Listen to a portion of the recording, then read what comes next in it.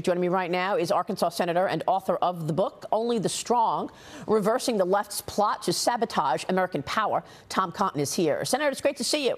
Thanks so much for joining me. And I want to get your take on Joe Biden's speech last night. Well, Maria, maybe not democracy is on the ballot, but the Democrats are on the ballot. And that's what really worries Joe Biden, is that he knows the American people are going to deliver a resounding verdict next week against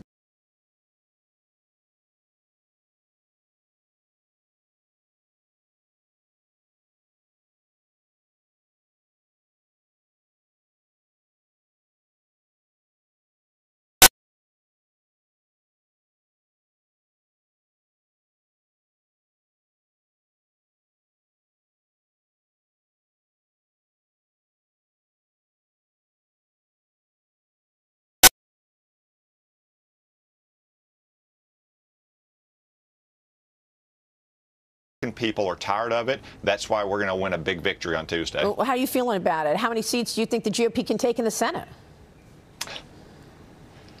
Well, Maria, I don't want to hazard a guess on a specific number.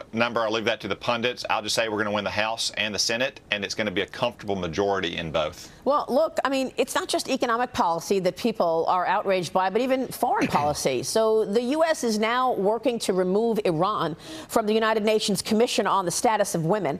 Iran's supreme leader said yesterday that the United States should not be considered untouchable. Talk to us about what's happening in Iran. We've seen the pictures of the courageous people, women on the streets.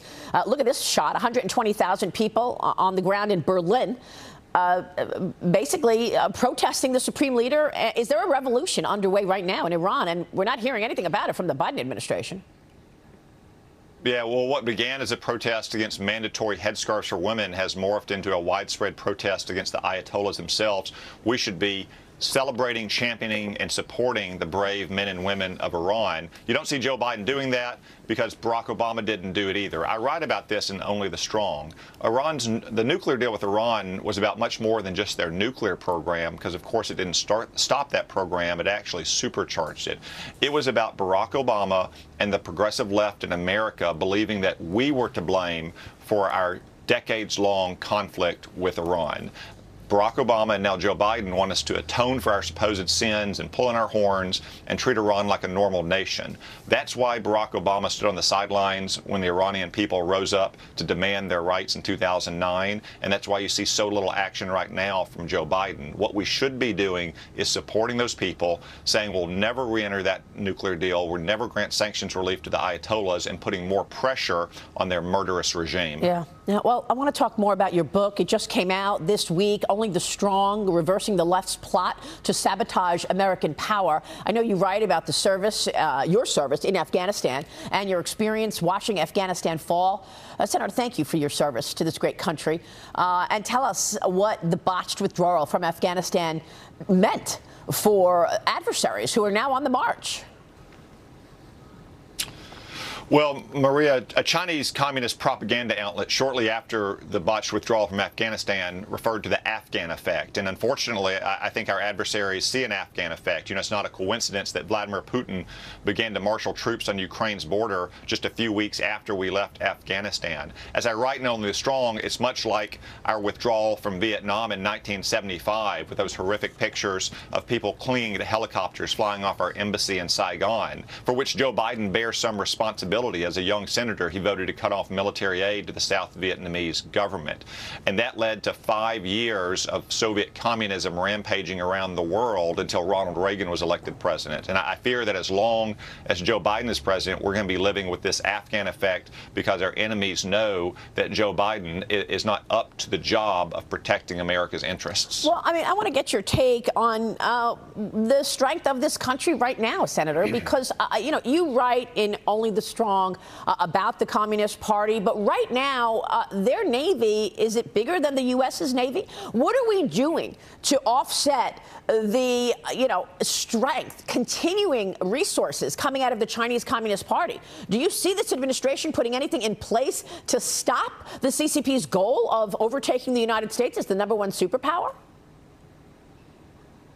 No, Maria. And as I explained in Only the Strong, the decline that so many Americans sense is not an accident. It's not bad luck that's happening to Joe Biden. It is decline by design. It's because the progressive left is, at best, ambivalent about America. When was the last time you heard a Democrat stand up and unapologetically, unabashedly celebrate and defend America and our history and our role in the world going forward in the future? That's why they undermine the sources of our power, like a strong military. Like birds flying south for the winter, Democrats always cut the defense budget when they get into office. They also have a very tenuous relationship with our military, and that's why they use it for politically correct social engineering projects. While the Chinese are building the largest Navy in the world, too many Democrats in Congress are worried about whether drill sergeants are using the right pronouns for our troops. Well, that's right. And frankly, as an American citizen, I'd like to see more acknowledgement that we need to toughen up. And I'm wondering if the GOP majority, whether in the Senate or the House after the midterms, can change anything in terms of defense spending, in terms of waking us up. Frankly, I don't want to hear about the Defense Department talking about transgenderism, talking about these social issues. I want to hear about readiness. Yeah, Maria, help is on the way for our military once we win next week. We were able to increase Joe Biden's woefully inadequate defense budget last year. I think we'll be able to add a little bit more this year. It's still inadequate, in no small part because of Joe Biden's runaway inflation. But next year will be a horse of a different color. A lot of what we need for America and what we need for allies like Taiwan are relatively straightforward manufacturing challenges, missiles and rockets and so forth. These are not aircraft carriers or submarines that take years to build. With enough money committed to make sure that our great defense companies and our workers, like those in the Camden Industrial Park in South Arkansas, to know that they can run more lines, that they can add more lines to their factories, we can build up the munition stockpiles that we need here in America and that also allies like Taiwan need to buy from us. Yeah, I mean, at this point, there are contracts in place that Taiwan was supposed to get armaments, but we haven't sent them. Is that right? What's the holdup in terms of sending Taiwan what we've already agreed to send? Well, I think there's two main points. One is mechanical, one is political. The mechanical point is that it's just hard to manufacture the number of weapons that we need on our manufacturing lines right now because there hasn't been enough demand. They haven't had the certainty to add more workers, more shifts, even more lines. Yeah. With that long-term certainty, they will. But then there's the political will as well that I think Joe Biden's administration is constantly fearful of provoking Xi Jinping when we should be making Xi Jinping worried about what the United States is going to do to protect our interests, not the other way around. And I believe Antony Blinken just got another basically talking down to him from the Chinese Communist Party just this week. We continue to see weakness on the world stage, unfortunately. Senator, we're going to be watching. Thanks very much for being here this morning. We so appreciate it, and congrats on the book. Thank you, Maria.